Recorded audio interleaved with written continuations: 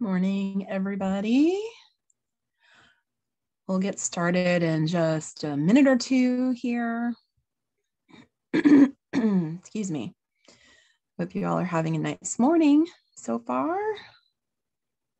We'll be talking about snakes of our area of Florida today, the southwest section of Florida, with just a brief mention of the ones that are in more northern areas, but they're ones that we don't have to worry about, so we won't focus on them.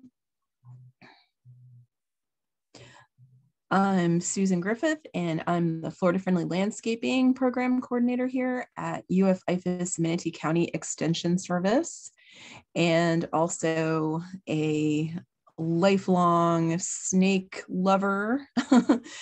I learned very early on that snakes really don't make the greatest pets, but I really do appreciate them in the wild. And I really, really get upset when people send me pictures of dead snakes to identify.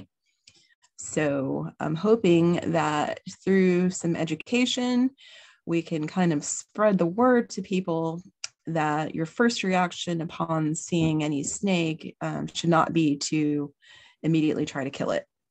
So if there's anything that I can achieve with this webinar today, I hope that in the least is what I achieve with this today. All right, I believe it is 10:30, so we'll go ahead and get started. And whoops, my presentation is not moving, so I'm going to stop my share and bring this up again. And hope that it will move this time. Okay, there we go. Okay, so snakes are known to be ancient symbols of healing and transformation. In some cultures, they symbolize fertility and even eternity. If you've ever visited a doctor, which all of us probably have, you'll know that they all wear a symbol similar to the one here in the middle, with two snakes kind of intertwined. So it is something that you'll see throughout history and cultures throughout the world. With varied significance. The Hopi Indians believed that snakes were responsible for the success of their crops. So they would celebrate their mystical powers as they saw them with an annual snake dance. And of course, in India, we know that charming cobras is a tourist attraction. And then there's this enormous snake Buddha statue located in Thailand. And so there are lots of different ancient beliefs about snakes. Some ancient cultures worship snakes and believe them to be the umbilical cords that tethered humanity to Mother Earth. And on the flip side, a lot of people really fear snakes. This was my mom around 1980, just before letting me buy my first snake. She thought they were disgusting and said something to the effect of, "Ew, there's just something about them. The way they slither around, they're just so creepy and gross and slimy." I will never forget that. She really was creeped out by snakes. She really did think that they were slimy, and she was really surprised when she finally touched the snake that she ended up buying me, that they're not slimy at all. They're actually very smooth and cool feeling to the touch. So I'd like to try to change some minds today. Instead of fearing snakes, you really should be fearing rats instead. Rats, as well as mice, are some of the favorite snacks of snakes. So if we're out there wiping out all of the snake populations, we're allowing the rat and mouse populations to explode. So these are some of the various and sundry, not really, horrible diseases that rats can transmit to humans. Salmonellosis, which is the disease that's caused by salmonella bacteria, hemorrhagic fever, Lassa fever, leptospirosis, trichinosis, the plague, bubonic plague, can be spread by rats, rat bite fever, the arenaviruses, tularemia, it goes on and on. Lots of different diseases can be spread by rats. So let's not kill snakes. Let's let the snakes stay in our environment so that they can start wiping out the rats. And unlike snakes, wild rats want to live among us, in our homes, because they do kind of depend on us for their survival. They eat our food, they eat our garbage. They can squeeze into a 1/2-inch crack. They can chew on the wires in your attic, causing fires and electrical issues. Rats, if they're in a home, commonly bite children in their sleep because kids notoriously go to bed with food crumbs on their clothing. Rats contaminate 10 times the amount of food that they eat with their urine droppings and hair, also really disgusting. You can catch diseases from rats just from the fleas that are on the rats that then jump off of the rats onto you. So I hope I've convinced you that you've been fearing the wrong animal. Snakes are not the ones to fear, because snakes eat rats. They eat lots and lots of rats. So the non-venomous, actually all snakes eat rats, but particularly non-venomous native snakes are very beneficial, and they should be respected and left alone to do their job. Here are some unique legless lizards. Believe it or not, these are not snakes, even though there is not a single sign of legs on them. They are actually lizards. And we actually have 4 species of legless glass lizards that live in Florida. A couple of them are pictured here on the left. And then we have this really very unattractive Florida worm lizard that looks just like a worm, but is actually a lizard, believe it or not. DNA testing can tell us a lot of things. Here's another snake-like creature. This one has barely visible vestigial limbs called an Amphiuma, and also the Florida sand skink, which if you look really, really closely, you can see his tiny little vestigial legs here. But if not for that, you would be certain that that was a snake, but it's not. Yep. And we do have about 46 different species of native snakes who live in Florida. Luckily, only 6 of these are venomous snakes, whereas Australia actually has 33 venomous snakes. Can you imagine? So out of these 6, luckily only 4 of them live anywhere near us. So in the southwest section of Florida here, we only have 4 venomous snakes to ever be concerned about. The other 2 are way up in the North Florida area and the Panhandle. We do have 4 non-native snakes that are now established in Florida. The main one being the Burmese python. They are moving north, however. So even in Collier County now, they're having a lot of issues, and even Lee County, they're having some issues now finding these giant pythons. So it's estimated that they'll probably end up migrating further up toward us eventually. Tens of thousands of them are currently breeding in the Everglades, despite all the hunting that's now being done to try to eradicate them, or at least control them. They can get up to 23 feet long and weigh close to 150 pounds. And they eat anything from deer to raccoons to even alligators. They are responsible for a 90% decline in the mammalian species of the Everglades at this point. This one here pictured ate a deer. And commonly they're found, and once they kill them, they cut them open, and it's pretty typical to find somewhere around 95 eggs inside them.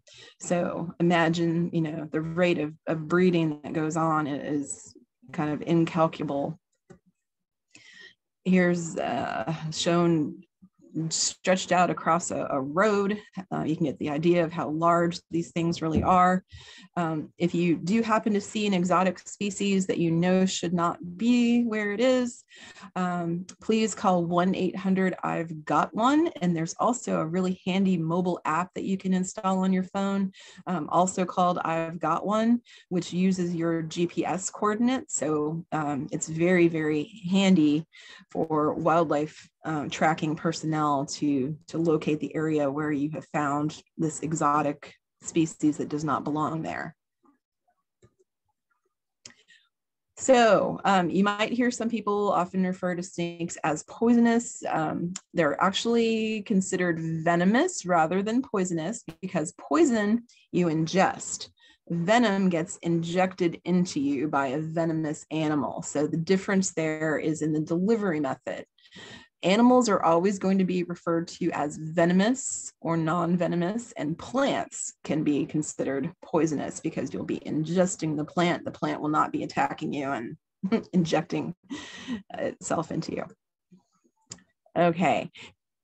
This is an interesting little factoid. Did you know that snakes never blink? They do not actually have eyelids. They have protective clear coverings over their eyes called brills, which are modified scales, and those are shed along with their skin. So when snakes want to go to sleep, they can actually close their retinas, but not their eyeballs. So sleeping snakes always look like they're awake. If you see a snake that has clouded eyebrows, that means it is time to shed their skin. Snakes grow and they have to shed their skin periodically, because while their bodies grow, their skin does not. So the shedding can happen 4 to 12 times per year, depending on the species of snake. Snake scales are made of keratin, just like human hair. Each scale is as sensitive as a human fingertip. Shedding can help to remove harmful parasites, and it may take a couple of days for the snake to complete its shedding process, up to possibly 2 weeks. And skin shedding in snakes has a name. It's called ecdysis. Snakes have relatively poor eyesight anyway, so this is really exacerbated when their brills are clouded, and they can even go blind if their brills are not shed successfully. And if you've ever noticed, you won't be able to see an external ear on a snake. They don't have them. They don't have eardrums either. They have fully formed inner ear structures, and it's connected directly to their jawbone. So they feel the vibrations. Like if you're walking near them, they'll feel that. And this relays a signal to their brain into that inner ear structure, which registers as hearing. And it is a misconception that snakes can completely unhinge their jaws. They do have to swallow all of their food whole. So what they have is an elasticated ligament that attaches their top and bottom jaw. And this elastic quality allows them to expand their jaw enormously to allow them to eat prey that is far larger than their heads. In this case, there's a constrictor attempting to eat a crocodile. This may not be a wise thing to do. Sometimes their eyes are bigger than their stomachs, as they say, and sometimes it will try to eat something that's far too large or far too vicious, and it will actually fight its way out of the snake and kill the snake. And this I want to really focus on. This is something that is kind of like one of those urban legend things, that anytime that a snake attempts to strike, or it looks like it's coiling up and hisses at you and strikes at you and tries to bite you or does actually bite you, people believe that that alone means that that snake is venomous. That is not true. Harmless snakes have all of this behavior. So they're just trying to protect themselves. They're trying to look, more menacing than they actually are, just to keep you away from them. So there are harmless water snakes that you might have in the pond behind your home if you ever happen to go in there to take out like an invasive plant or something. These harmless water snakes will bite you multiple times if you happen to get too close to them. Now, we'll talk later about differentiating between harmless water snakes and the venomous cottonmouth moccasins, which you definitely don't want to get too close to and don't want to have bite you. But the harmless ones, there are many, many different species, and they're really populous in local ponds of these harmless water snakes that are nothing but beneficial environmentally, but they will bite you and they will draw blood on you, but they will not harm you other than that. Even picking up a harmless black racer snake, which most of us are very familiar with and know that they are not venomous, they will probably strike you and bite you if you try to pick it up. It's just trying to protect itself. So they can definitely draw blood. If they do, just wash the area well, but really just don't pick them up. Try not to get close to any sort of snake. They really just should be respected. If you see one, any kind of snake, really just back away. Snakes really just only want to be left alone. Just respect them, give them their distance, no matter what type of snake it is, and just get out of its way. So we're going to start talking about some of the non-venomous snakes that you'll commonly see in our area of Southwest Florida. And one of them that a lot of people mistake for a really dark black worm is the Brahminy blind snake. It is actually blind. It cannot see. It is a true snake, believe it or not. It's non-venomous. It is non-native to Florida, so it is an exotic species that has naturalized here. All of them are female, which is very interesting. They can reproduce without a male, and this is called parthenogenesis. Very interesting. They are the most widespread snake in all the world. Sometimes they're called flower pot snakes because you'll often see them if you lift up a flower pot. If you've ever seen one before, you know now, hey, that was a little tiny snake. They eat ants and termites. They are not segmented like earthworms. And if you do pick one up, they will stick out their tongues, just like any other snake. The southern black racer is one of the most common snakes that you'll see.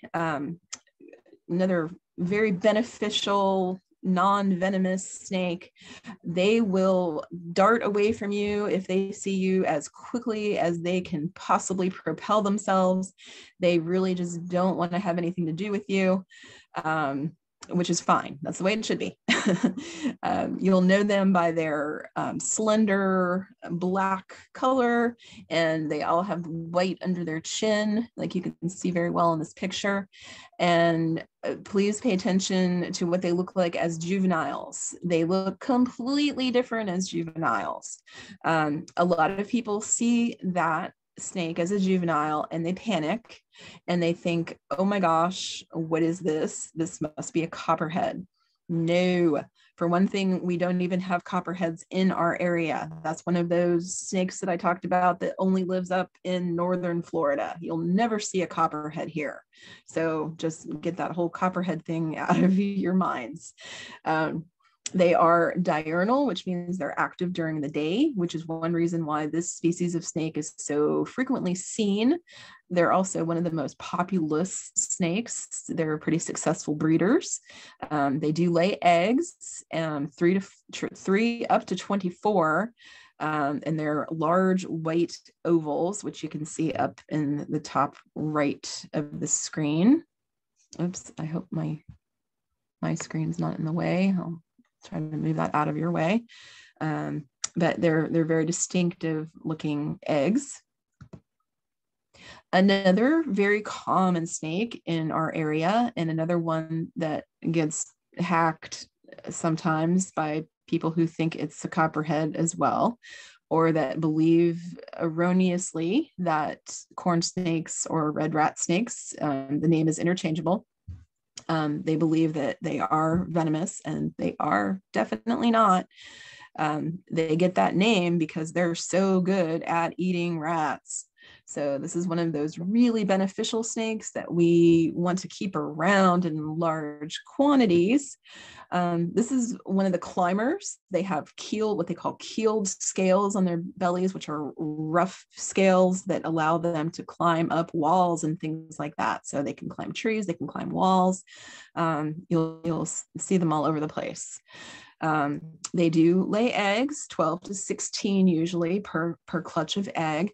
And these guys are usually more active in the evening and at night is when you'll most commonly see them. You can see they have really variable appearance. The one over here on the right, I want to call attention to, this is the juvenile. Really very distinctive patterning here.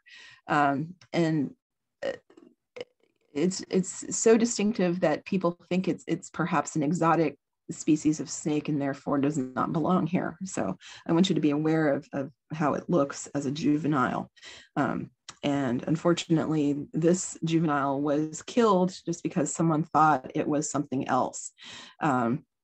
And the other thing that fools people is that the juvenile pattern on the snake stays with it as the snake becomes quite large. So even though it's still in the juvenile pattern, it can be pretty good size. So that throws people off and they think, oh my gosh, what is this thing? And unfortunately, this one got murdered because of that. Here are pictures of the eastern yellow rat snake, which is also very common in our area.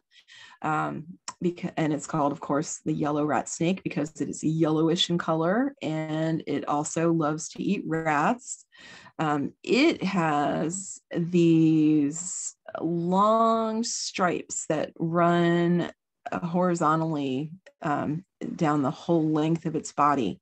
So that is definitely the clue to figuring out what kind of snake this particular one is as an adult. However, juveniles do have a completely different looking form. So please notice that, what they look like when they're juveniles. So you start to learn to recognize these guys. And here's yet another non-venomous rat snake, the gray rat snake. And this one also has a good bit of variability in its appearance. The juvenile also has a really distinctive blotchy pattern on his skin. So be aware of that. As they get older, it becomes more muted and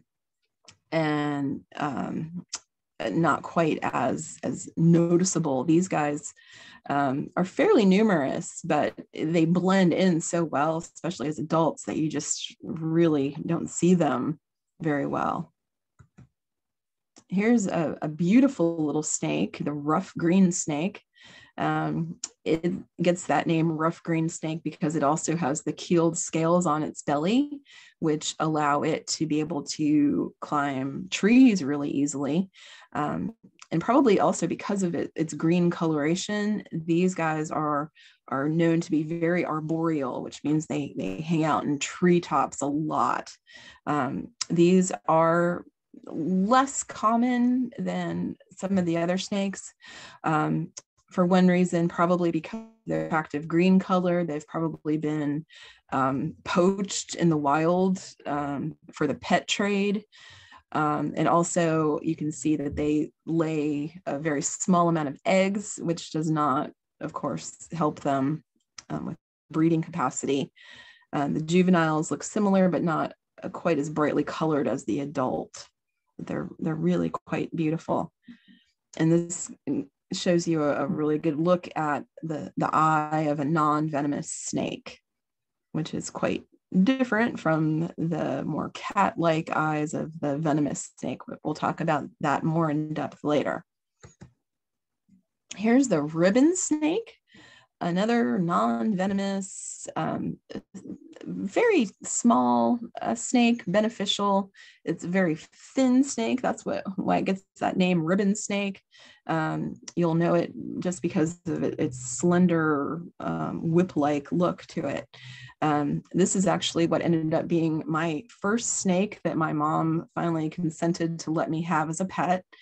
And my funny story here is this is one of the species of snakes that can produce live young. They do not lay eggs.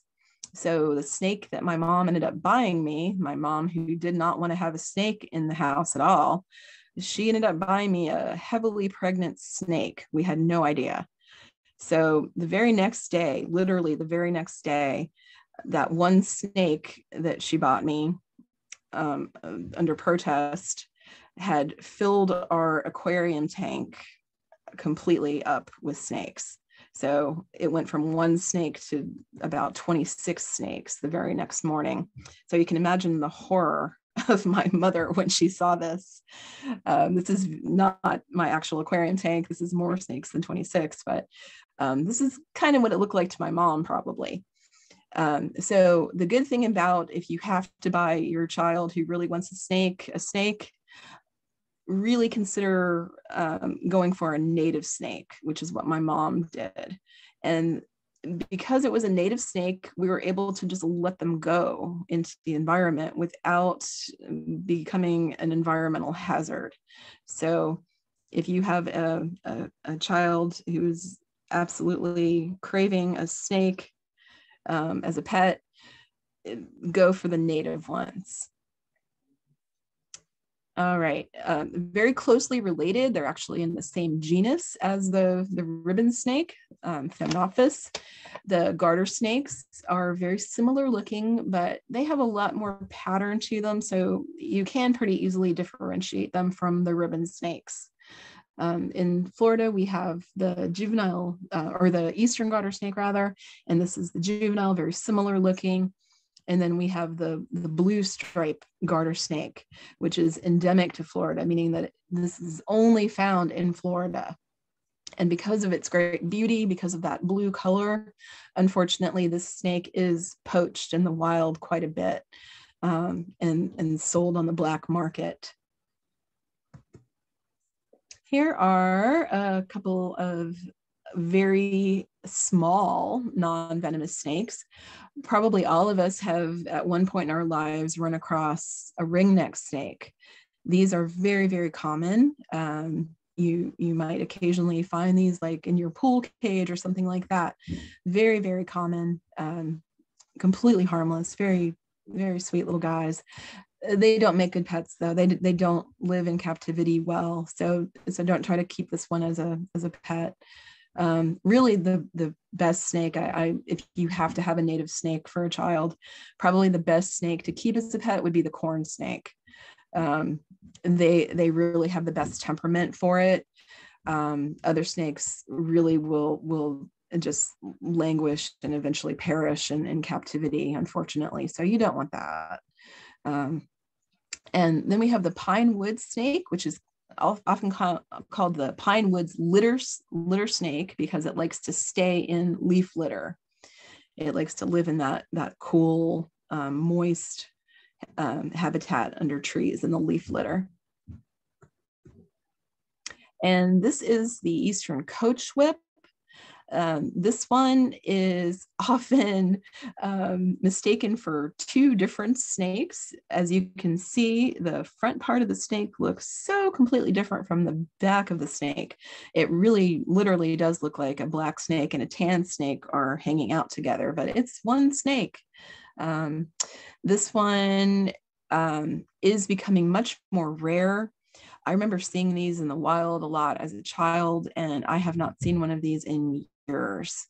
They're quick, these days really rarely spotted, and please take note of what the juvenile form looks like. In this case, also completely different from the adult form. The eastern mud snake.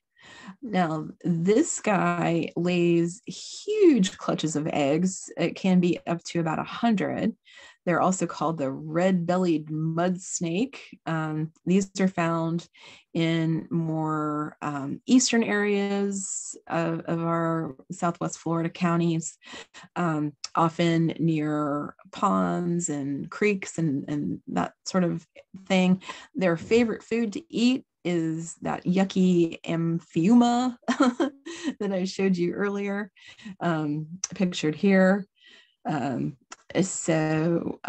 juvenile looks kind of similar to the adult.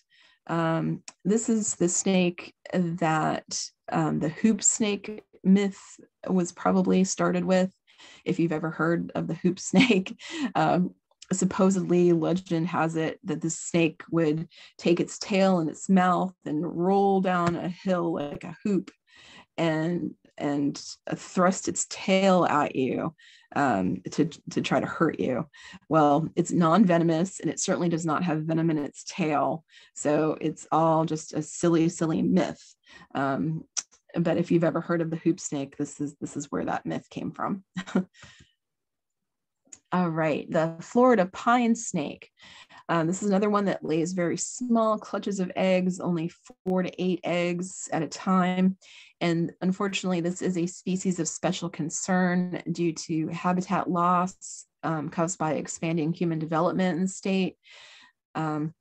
It's losing all of its habitat because where do we build most of our homes? We mostly build them in our pine forests, our what used to be pine forests that have been cleared for subdivisions. So this was their habitat and they're losing lots and lots of it. They use the dens of native pocket gophers and gopher tortoises. Located in areas like pine uplands, scrub sandhills, and turkey oak woodlands. All prime real estate areas, unfortunately.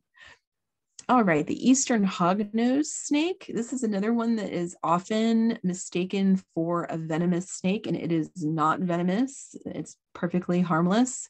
But it's mistaken because it does have kind of an odd shaped head, and it makes people wonder, oh my gosh, what is this? They also, as part of their defense mechanisms, they flatten out their necks even more than normal.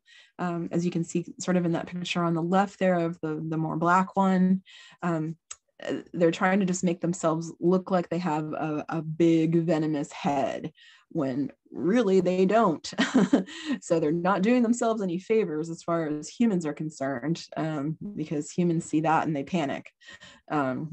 They do have a real distinctive snub nose. So that's one key to identifying this species of snake.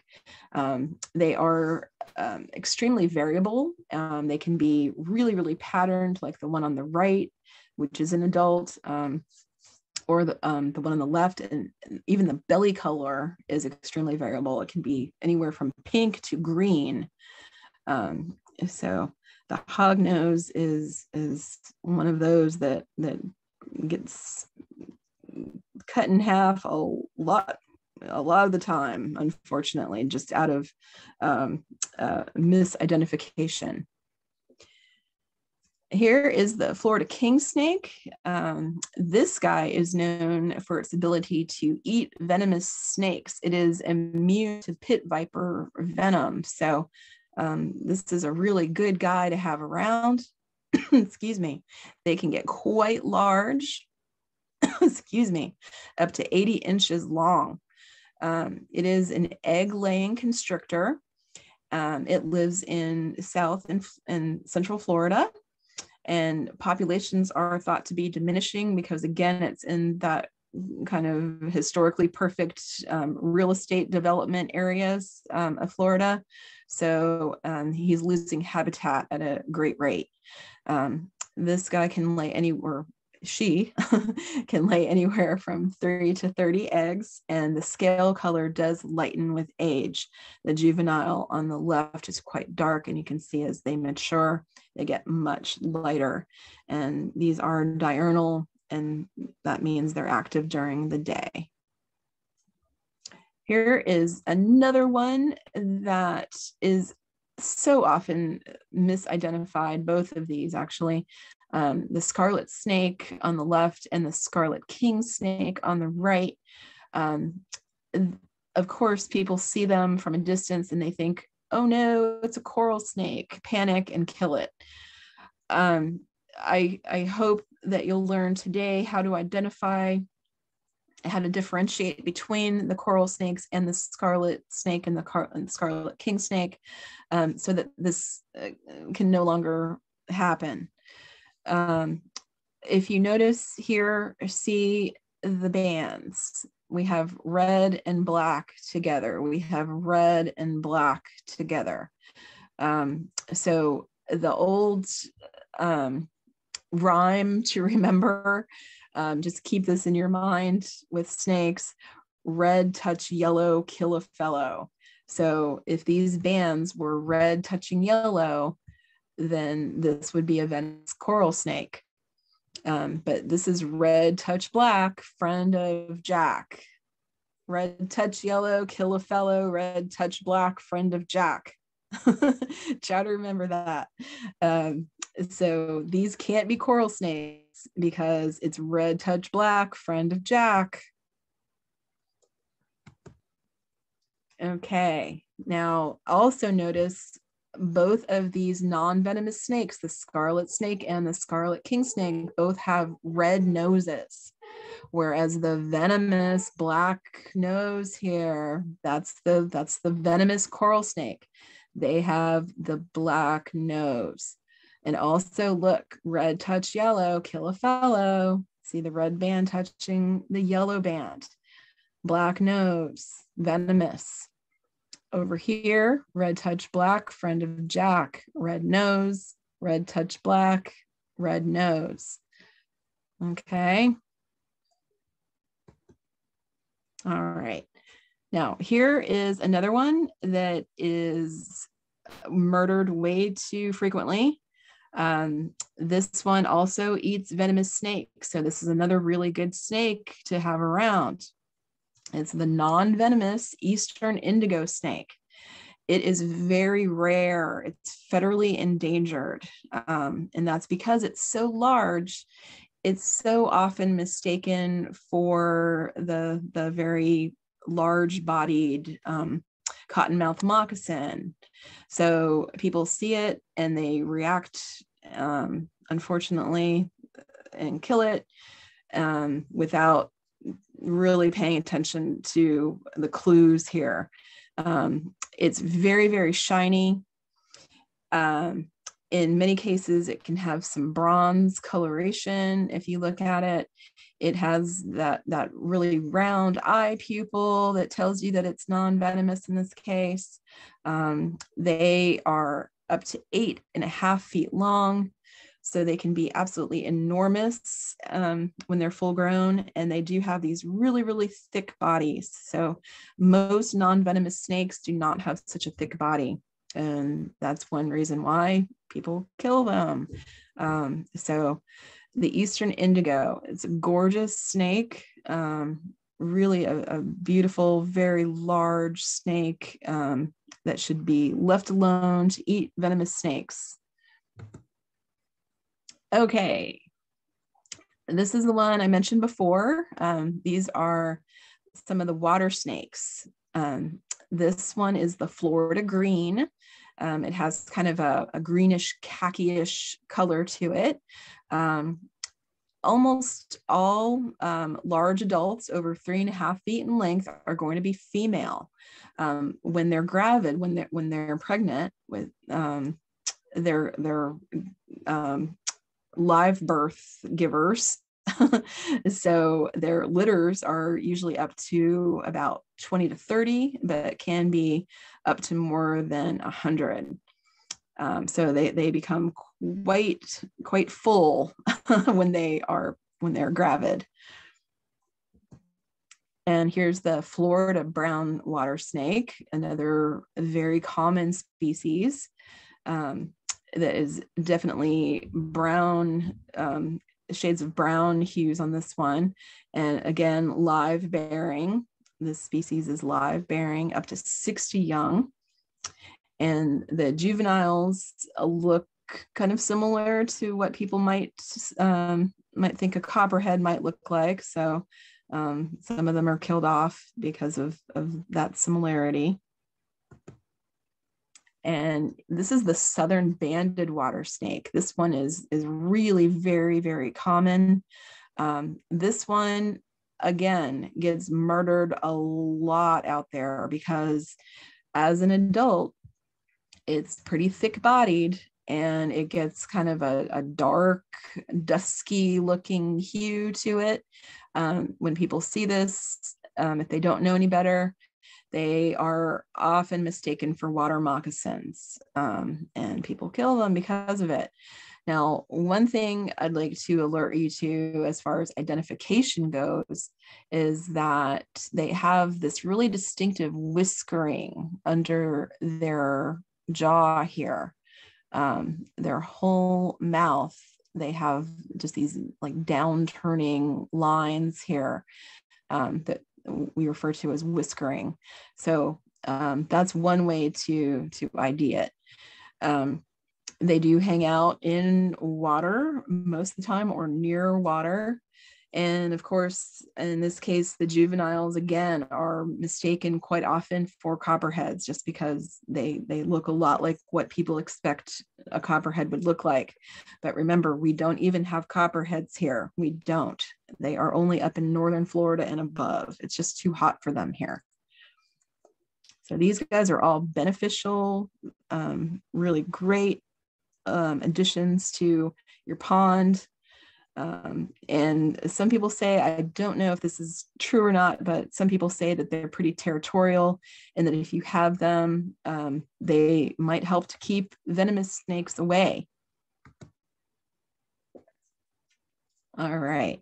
So again, these are non-venomous snakes here, but they are trying to mimic venomous ones. Notice how the harmless banded water snake here, he's flattening out his body to look as thick as possible, and his head, he's trying to make his head look really triangular, which is what venomous snake heads look like. So he's consciously trying to make himself look dangerous, hoping that you will leave him alone. And sometimes that backfires on them and people end up killing them because of that. So the same with this harmless little Eastern hognose here. See how he's flattened out his head and his neck to try to make his head look really big and angular, just like a venomous snake.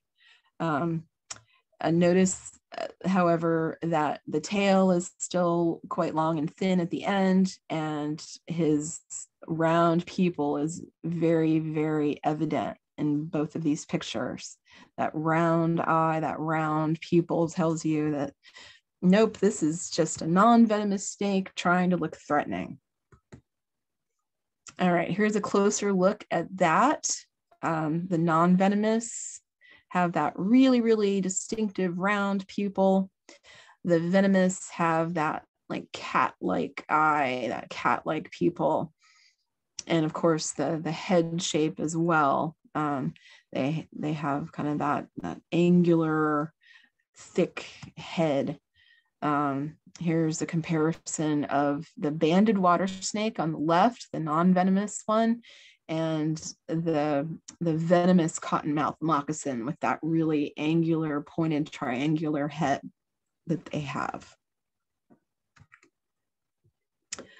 So of the 4 venomous snakes that we do have in our area, 3 of them are pit vipers. The only one that's not a pit viper is the coral snake. And the pit vipers are known by that angular head, that really kind of large, triangular, almost shaped head. They are called pit vipers because they have this heat sensing pit right there next to their nose. They also have two rather large hollow fangs through which venom is delivered. They don't release all of their venom in the first bite, so multiple bites can occur, increasing that load of venom that gets into you. Even a dead, severed snakehead can inject venom for up to 90 minutes after it's been severed. So keep that in mind. Killing snakes is definitely not something that you want to try to do. The other snakes, including the venomous coral snakes, have smaller, more hooked teeth. Coral snakes, as a popular misconception, they don't necessarily have to chew on you to deliver venom. Venom can be delivered in just one chomp. So you will receive more, though, the longer they all are allowed to chew on your skin. All right, here's some more of the clues to differentiate. The water snake here. Now, I talked about a triangular head being on the venomous. A lot of snakes have a somewhat triangular head, but the venomous pit vipers have that really noticeably broad head with a noticeably skinny neck. So that's one clue there. And of course, the heat sensing pit and that elliptical pupil. Pointy snout is another one, but remember also the exception to that is the non-venomous hognose, which also has the pointy nose. But he does also have a very broad neck. Now, the exception to the small head and round pupil rule is this guy. Remember, red touch yellow, kill a fellow. So, and he has a black nose. So we're looking at a coral snake here. And they are definitely venomous. But they do not have that big triangular head. They have a normal snake head that's rather slender. And they do have regular round pupils. And that is because they are not pit vipers. So they're still venomous, but they're not pit vipers. Okay, so these are the venomous ones that we need to worry about. The southern copperhead, like I said, only way up in the panhandle and above. It's too hot for them here. You're never going to find a southern copperhead down in these parts of Florida. The cottonmouth moccasin, yes, this one is pretty abundant here. The eastern coral snake, I've lived here my entire life, 50 years. Never have I seen a coral snake in the wild, and I'm out in the woods a lot. The same with these guys. They're here. Believe me, they're here. I get pictures from people all the time. Oh my gosh, I have a rattlesnake in my back 40. So just leave them alone. Leave them alone. Leave them alone. Timber rattlesnake only in northern Florida. So you don't have to worry about the timber rattlesnake either. So it's just these four that you might ever encounter. Assume if you're out in the woods, assume that they're going to be there and act accordingly. But you may never see any of them. But just be aware of your surroundings and assume that they are going to be there and dress accordingly. Wear boots if you're going hiking, that sort of thing. And if you encounter them, give them wide berth. Turn the other way, walk back. Don't take a chance.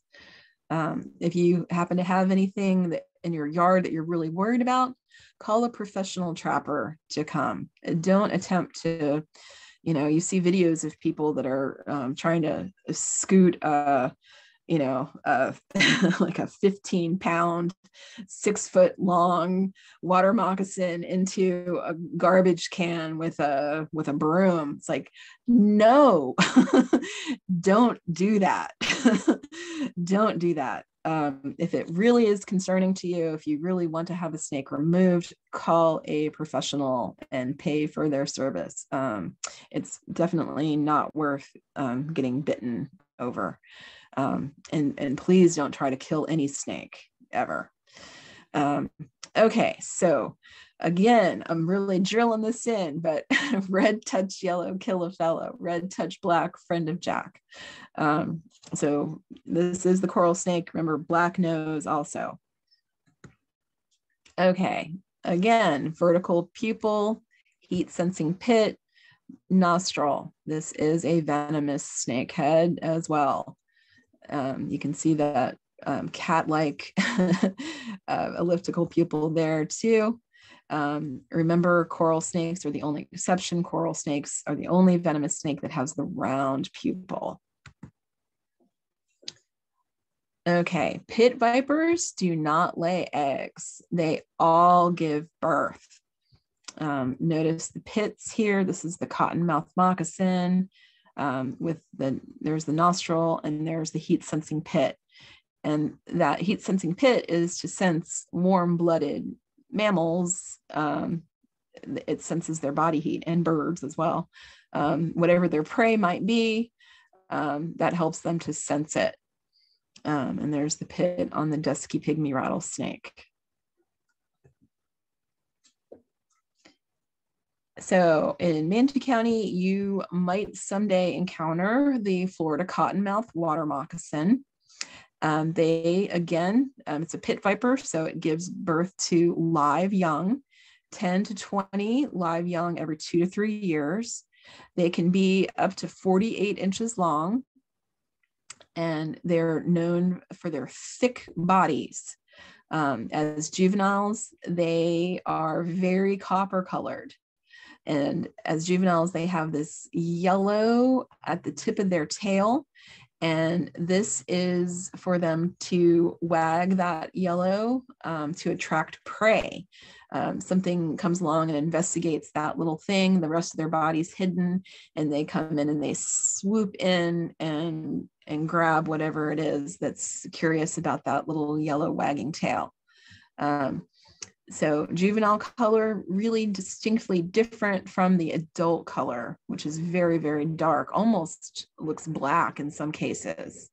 And it's very dull, it's not a shiny snake as an adult. It's very dull colored. Okay, again, here are some good images of the venomous snakes. They have those really big puffy cheeks, let's say, hiding all those scary teeth. So this is the juvenile moccasin here, and you can see just that really kind of bulbous head and the much skinnier neck. And the same with the eastern diamondback rattlesnake. Same thing, really fat cheeks, really slender neck. Now, this poor guy was needlessly killed. Killing snakes really does greatly increase a person's chance of being bitten. It's always better to leave them alone. They really are a significant middle order predator in the ecosystem. And without them, the numbers of the prey species would increase to really unnatural levels. And the predators that eat snakes would struggle to find food. So it's one of those key species. They help keep populations of rodents at bay. It's really so important not to kill snakes.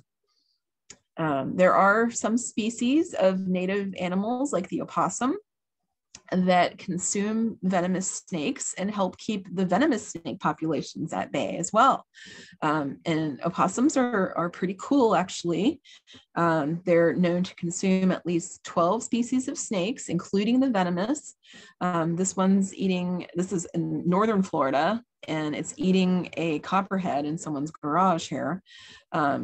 And other mammals that consume venomous snakes are raccoons, otters, fox, bobcats, coyotes, and black bears. And here's the eastern diamondback rattlesnake. Again, it's a pit viper, so it produces live young. Remember, not all snakes or not all snakes that produce live young are going to be venomous. Remember my personal snake story of my ribbon snake that had all those babies. So some of them do, some of them don't. But one rule is that all the pit vipers do produce live young. So if you run across snake eggs, you can guarantee they're not from a pit viper. Okay, so these guys can strike up to a distance of 2/3 of their body length. They are primarily in those pine flatwoods and sand pine and scrub habitats that I mentioned before that are really attractive to real estate developers.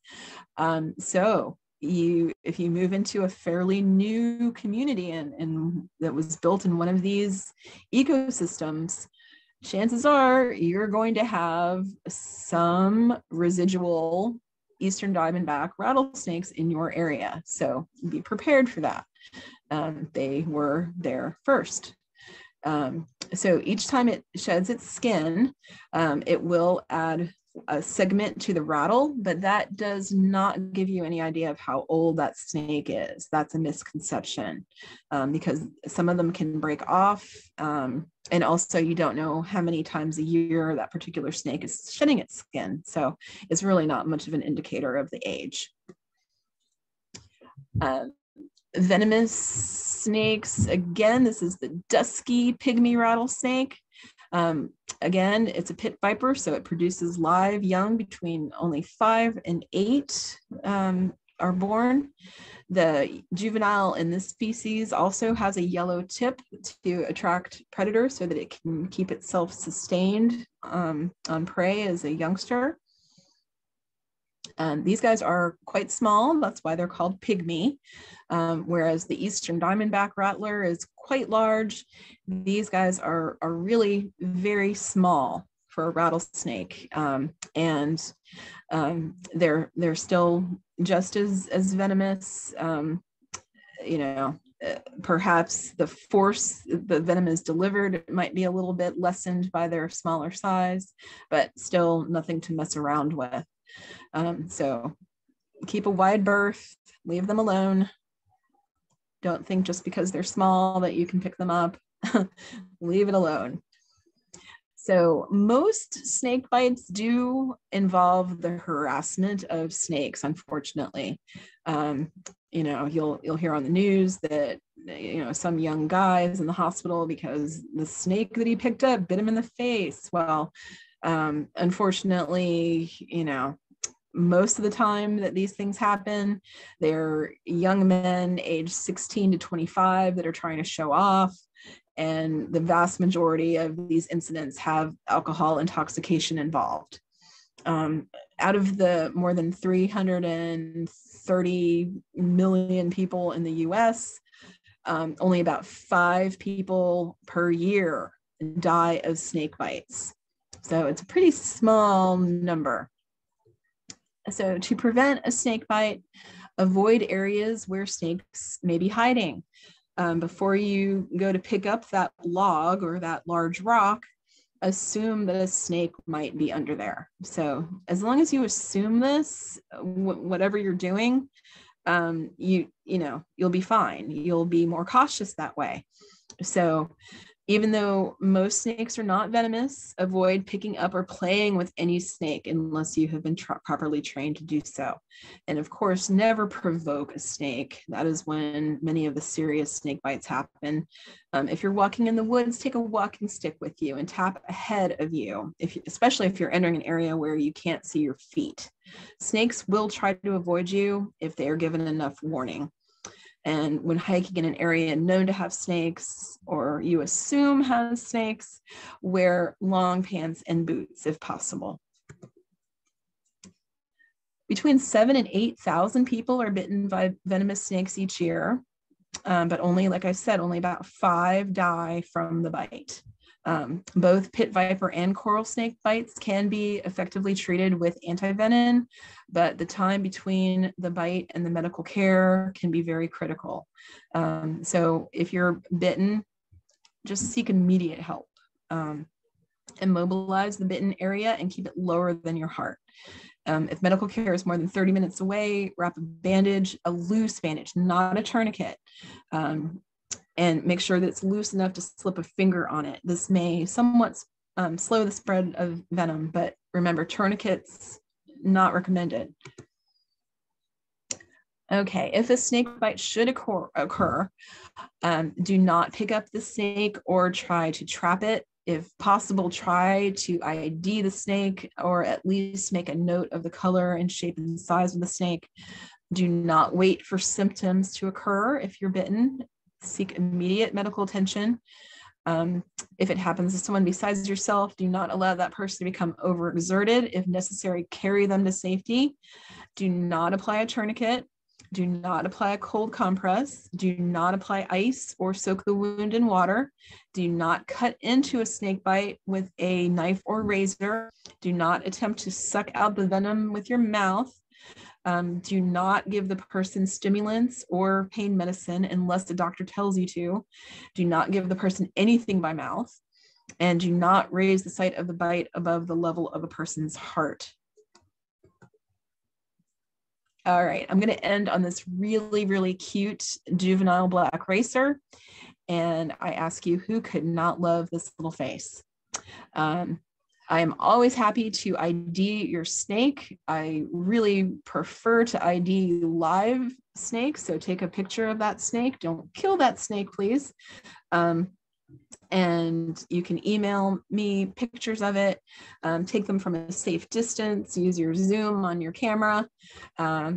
And I'm always happy to ID or give it any more information about a snake. And if you have any questions, if you'd like to type those in now, we'll take a few minutes to answer any questions you might have.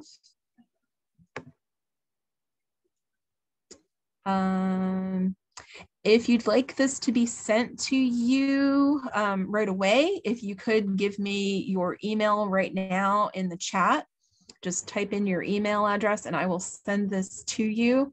I can send it as a PDF or as a link, so specify which you'd prefer. Otherwise, we are recording this and it will be put up on our YouTube channel, our Manatee County Extension YouTube channel in the future. All right, any questions? If you have any questions, you can type those in now. If you'd like the presentation, give me your email. Other than that, thank you for joining today. Excuse me, my voice is giving out on me. And I hope you all have a wonderful day out there.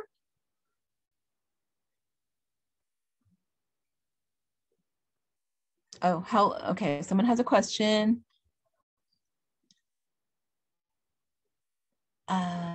Let's see. How long before a biter shows symptoms? I think she must mean a person who's been bitten. How long before a person that's bitten shows symptoms? Usually it's within about 10 minutes, but again, you don't want to wait once you're bitten by a venomous snake, you don't want to wait for those symptoms to appear. If you've been bitten by a venomous snake, you want to immediately get to medical attention. Try to make sure you have a basic idea of what that snake looked like. Sometimes we're bitten by something and we don't know what it was. So, and like I said before, even non-venomous snakes can bite you. They're not going to do any harm to you. But if you didn't see what bit you, you probably want to go get medical attention just to make sure that it was not a venomous snake that bit you.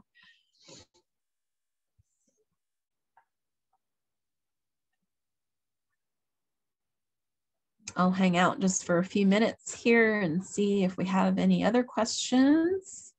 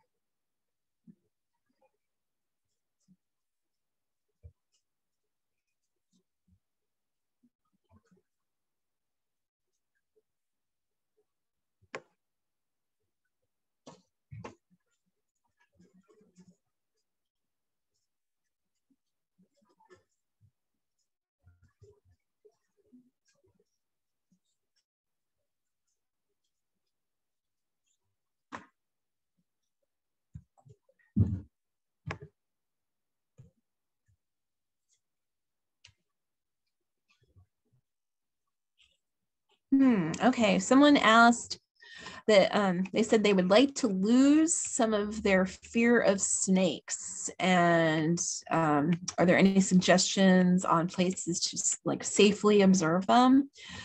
That's a little tough. In the wild, you never know where they're going to be.